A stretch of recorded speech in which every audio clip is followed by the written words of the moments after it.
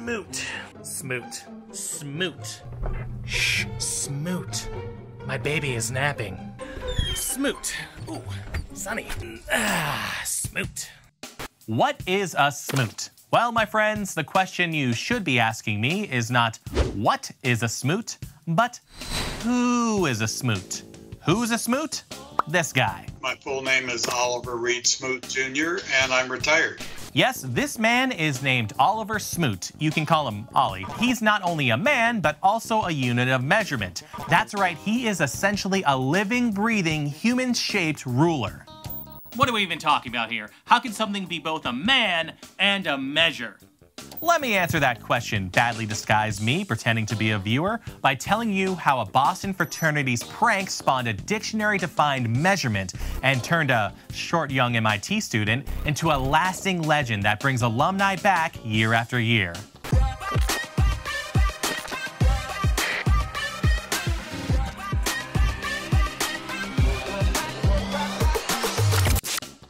If you've ever crossed the Harvard Bridge that connects Cambridge to Back Bay, you might have noticed what looks like graffiti on the sidewalk that tells you a number of smoots you've traveled. But how long is a smoot exactly? A smoot is the measure of the length of my body when I was 18 and a freshman at MIT. 5'7", plus an ear. This needs an explanation. Ollie, let's take a trip down memory lane at the Massachusetts Institute of Technology for the origins of the smoot.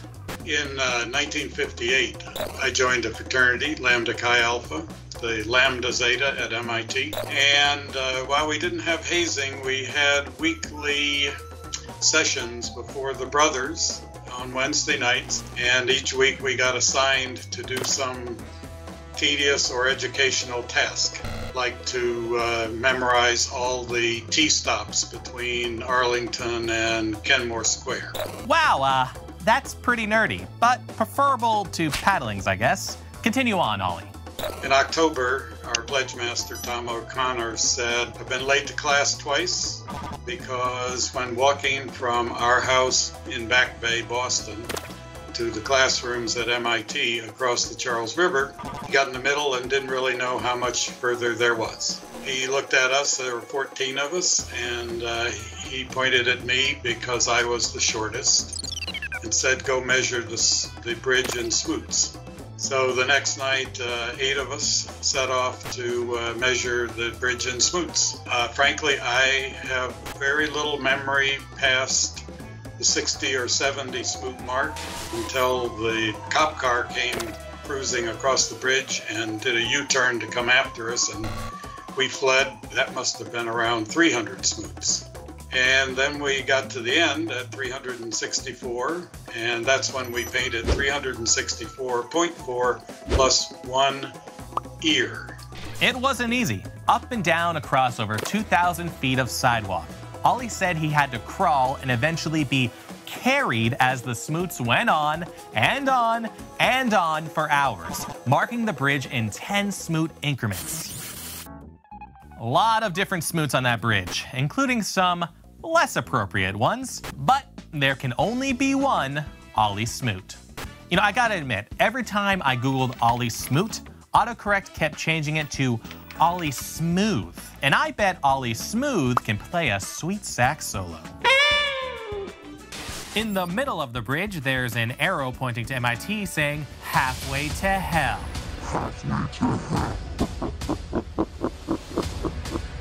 And that is Ollie's favorite smoot measurement on the bridge. How many days per year would it be raining, sleeting, snowing? On most of those bad days, you were just happy to see, okay, I'm halfway across this bridge. Fraternity brothers have been repainting the lines every year for over 60 years. In the beginning, MIT was not entirely pleased with the little prank, but their views softened over the years when they saw all the good press it was giving the school. So all of this was considered, I don't know, a bad thing by the administration. I've been told until into the 70s. Then people started citing it about MIT, and I guess the communications people said, oh, if Sports Illustrated is going to write positively about it, then maybe we ought to think positively about it. So their attitude changed, and now it's part of the culture.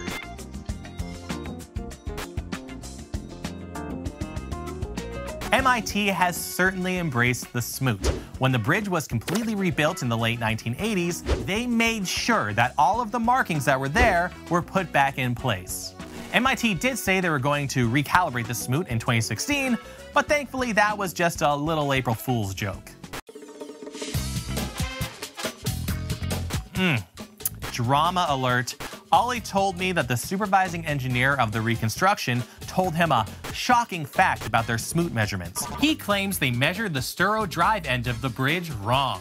Scandalous. We made a big mistake because the bridge starts on the east side of Sturo Drive, not on the west side of Sturo Drive. So therefore, there should be probably another 20 or 30 Smoots. Is Ollie worried about this? Nah. He suggested anyone concerned can just use negative Smoots. Now that's an Ollie smooth reply. MIT University has been celebrating Ollie's legendary laydowns over the decades. There is even a plaque on the bridge in Ollie's honor that they put up during a celebration of the Smoot in 2008. And the world has embraced the Smoot with open arms. It is in the dictionary, and you can measure the distance around the globe on Google Earth in Smoots. Now here's the part where things get ironic. Well, more like just cosmic coincidence. Ollie, a literal measurement man, would later become the chairman of the American National Standards Institute and the president of the International Organization for Standardization. When our president retired and he said, we have to name somebody to the ANSI board of directors, and maybe he was looking at the shortest staffer in the room, I don't know, but he pointed at me and said, Ollie, you're going to do it. Let that sink in. Ollie Smoot is famous for being a measurement, then makes a career out of measurements. That's a little too much irony for me. It's like if Megan Thee Stallion became a champion horse racer or something. But here's a question. Where does Ollie's last name actually come from? Well, we have one genealogical book called The Smoots of Maryland, 16th century. Some lord in part of what is now the Netherlands had I guess a serf who did something he liked, and so he said, whatever your first name is, you can have a surname, and I'm going to call you William of Smut.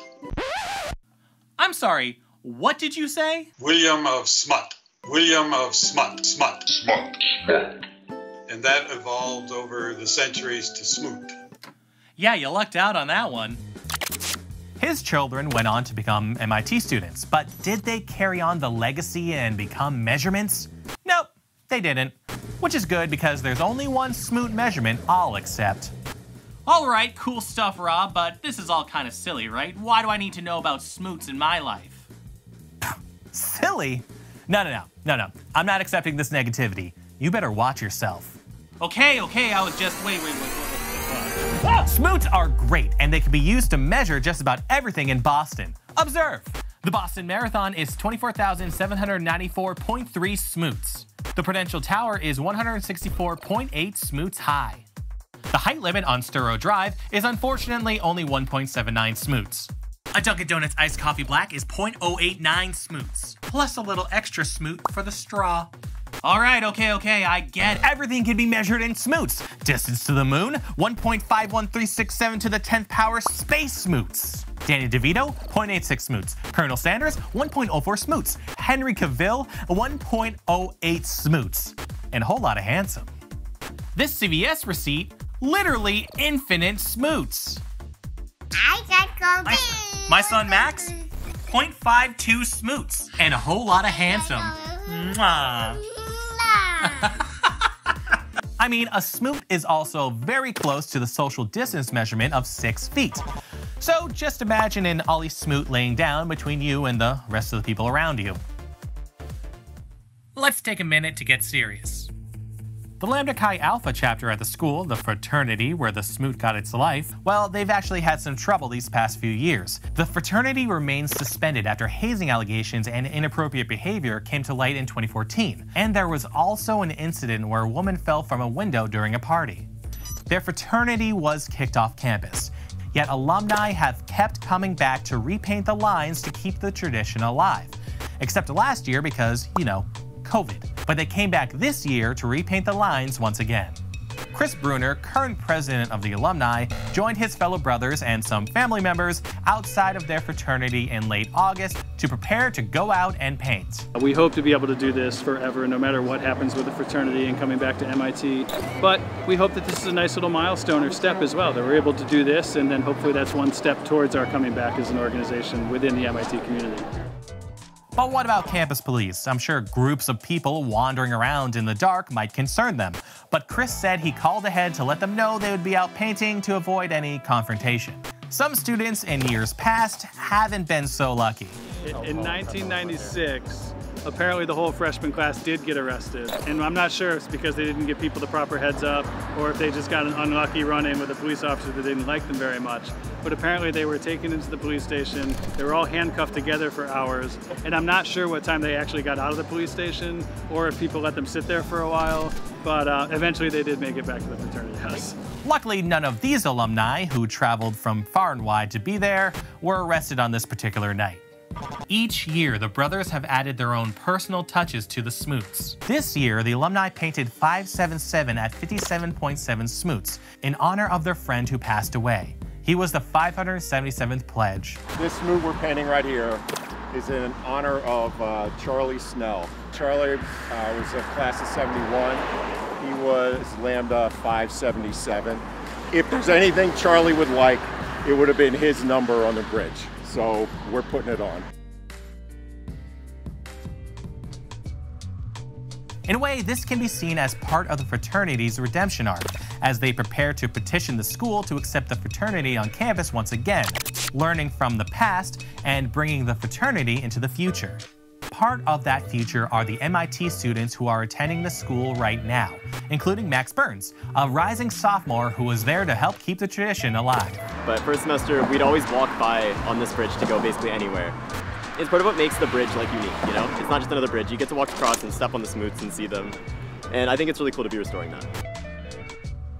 We are doing something that's very unique. It is our Lambda Chi, it is MIT, and it is Boston.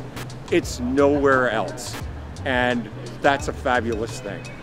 When I go out there on the bridge, these multiple times I've gotten to do it over the years, I look around and say, wow, look at this. I look at the skyline and say, we're the only ones who get to do this. This is so cool.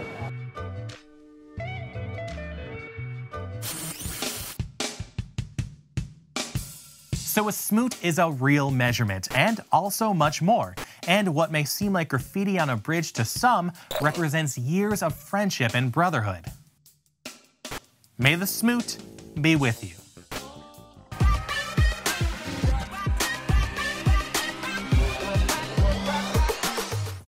3, 2, 1. And a whole lot of handsome. Ow. Oh, jeez.